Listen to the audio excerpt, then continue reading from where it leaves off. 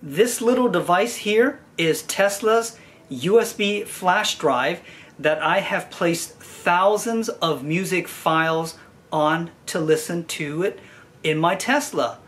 If you own a newer Tesla, there is a high chance this will not work in your car, specifically anywhere in the center console that allows a USB to plug in. Stick around.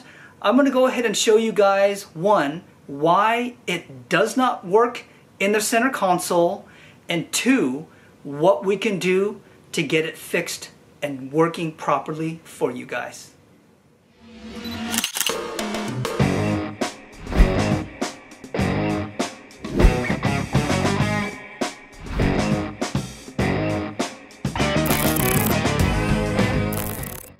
Welcome back, Automotive Fanatics. It's Peter, your Automotive Fanatic, coming at you with a solution on one of the most common problems with the newer Teslas.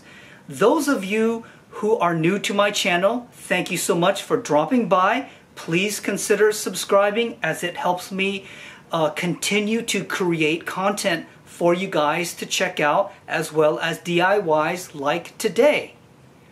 Earlier, I had alluded to reasons why this little flash device will not work in your Tesla. Again, for newer Teslas, they ran into chip shortages where the center console houses a little connection device that allows older Tesla vehicles to read and play data off of their USB.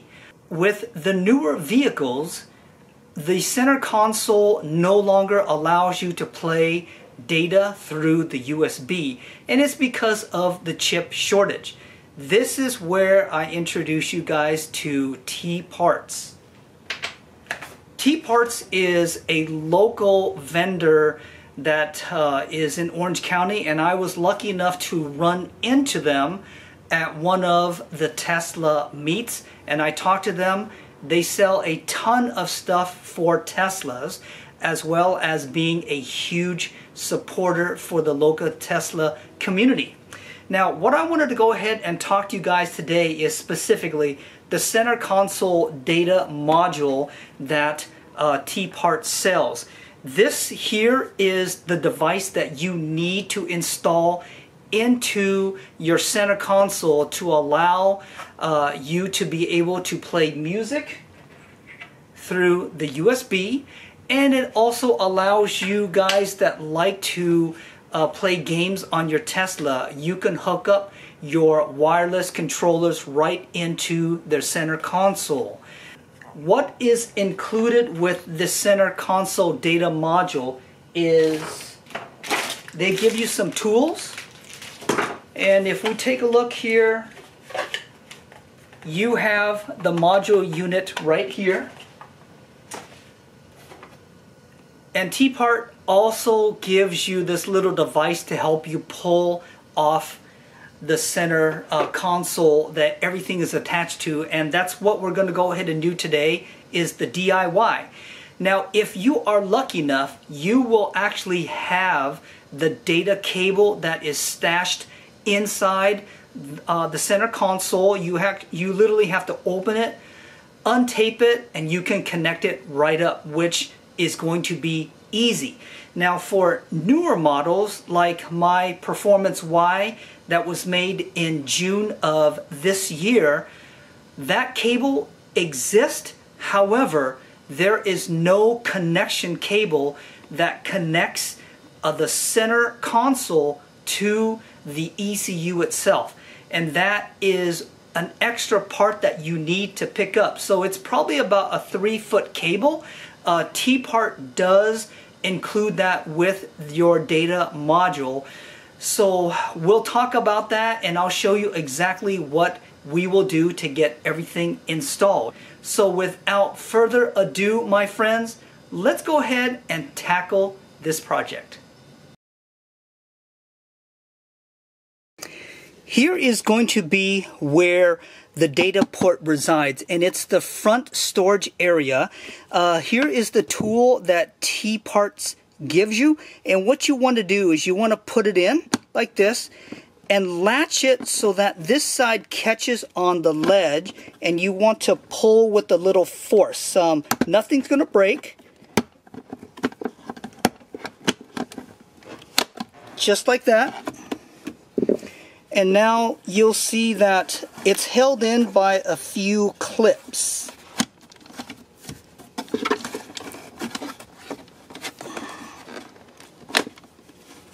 All right. So this one here will just essentially put right back in. Sometimes they do come out. And here is the data module itself. And what we're going to do is we're going to simply unplug it.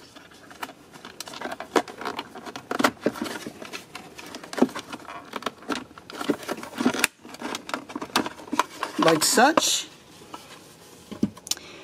Some of you may see this cable here. This is going to be your USB port connection, and that will go into the new unit.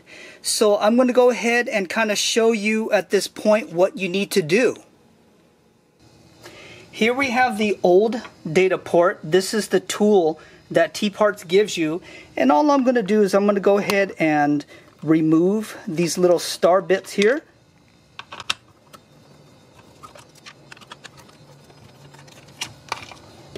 Okay, we're going to pull this one out. This is the original Tesla. This is going to be the new one from TParts. And if you take a look at the Tesla one, this slot here is completely empty, and that was reserved for the USB connection. Since the chip inside doesn't exist, they block it off. So we'll put that aside. Here is the new part from TParts, and you can see the data USB connection right in there. And all we're going to do is we're just going to simply replace this.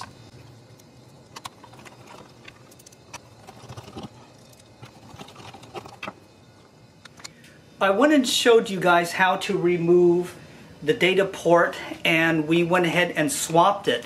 Now, what I wanted to add here is, because there's only two connections, it's limited to what you can connect.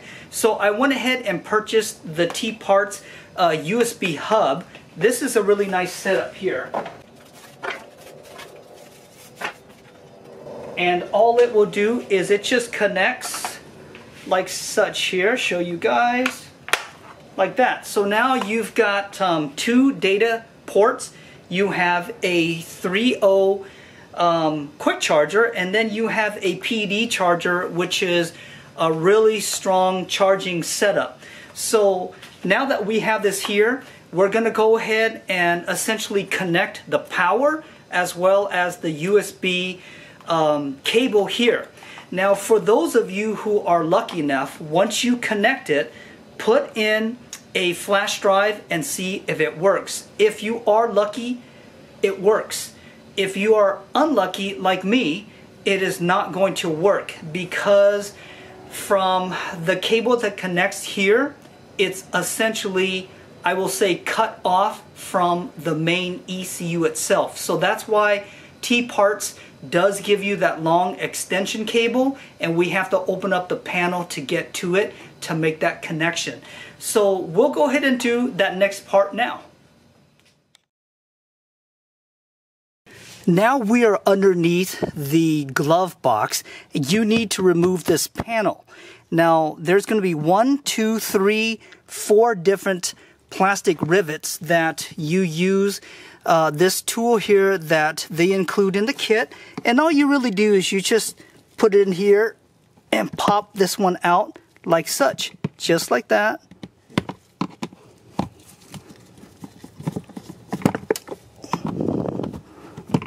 There's 3, and the 4th one here.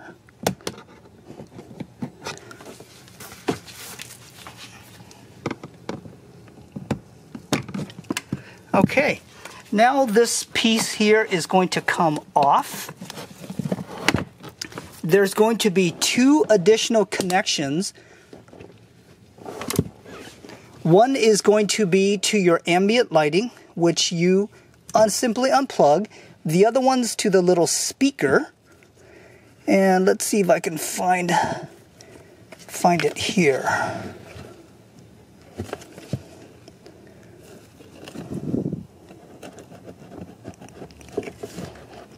Okay, there we go.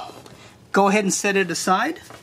Now we're going to shift our focus over to this little panel here.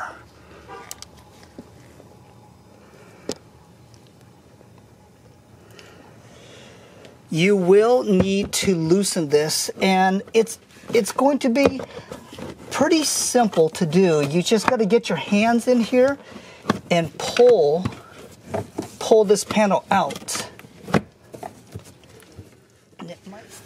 To make my life a little easier, I took a prying tool and just put it in here. And what that does is it allowed me to essentially put my fingers in there so that I can pull this off.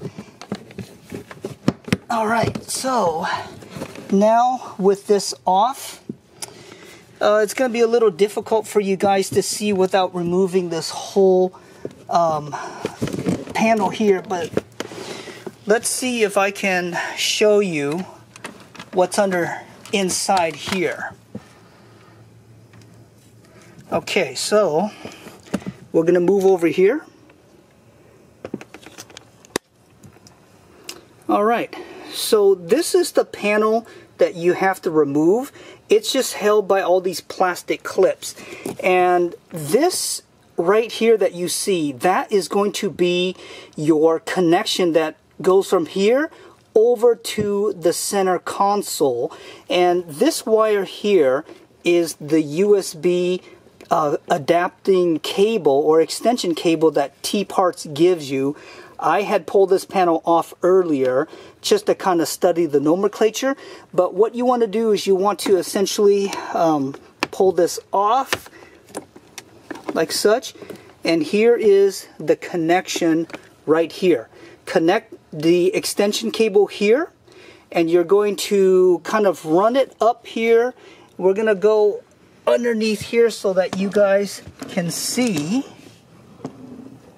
Alright, so this right here, that is your USB connection. So my recommendation is to go ahead, connect the cable right into here, and you're going to test it to make sure you have data. As you can see, I went ahead and tested with a USB cable. And all we did here was going here. I went to the radio. I just clicked on radio. And there is my USB data port down here. We're just going to click on that and turn the music up a little. All right.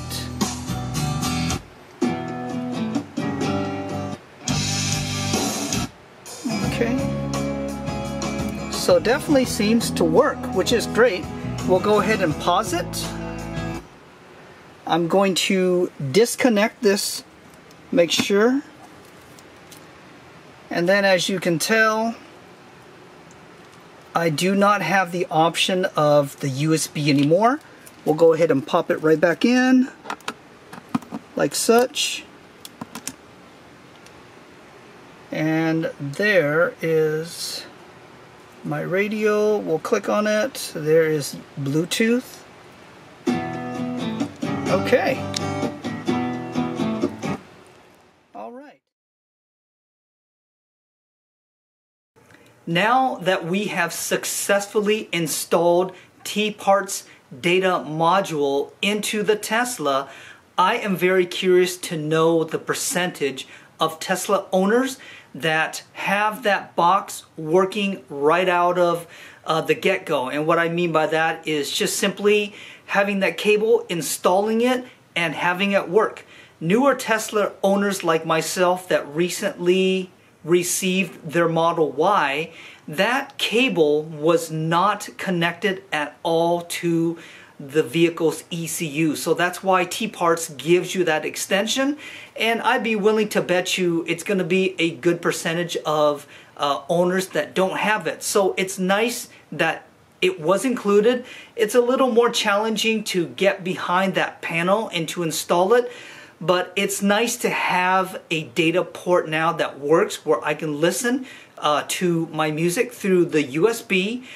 For myself, I don't use any type of controllers, but I know there are plenty of users out there that will plug it in, and they have access to their controllers to play video games on the Tesla.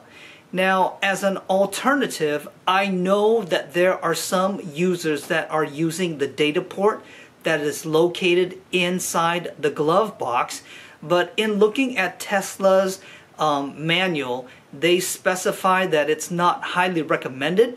It still works, but again, not highly recommended, and they say use that for your Sentry's dash cams backup system. So it's really up to you guys if you want to do that, or if you want to have that nice TParts updated data control module into that center box there, and then you can also hook up multiple items to it as well. As usual, my Automotive Fanatic family, thank you so much for watching another DIY video as well as a product review on this one here. This is going to be Peter, your Automotive Fanatic, signing off until the very next time, my friends.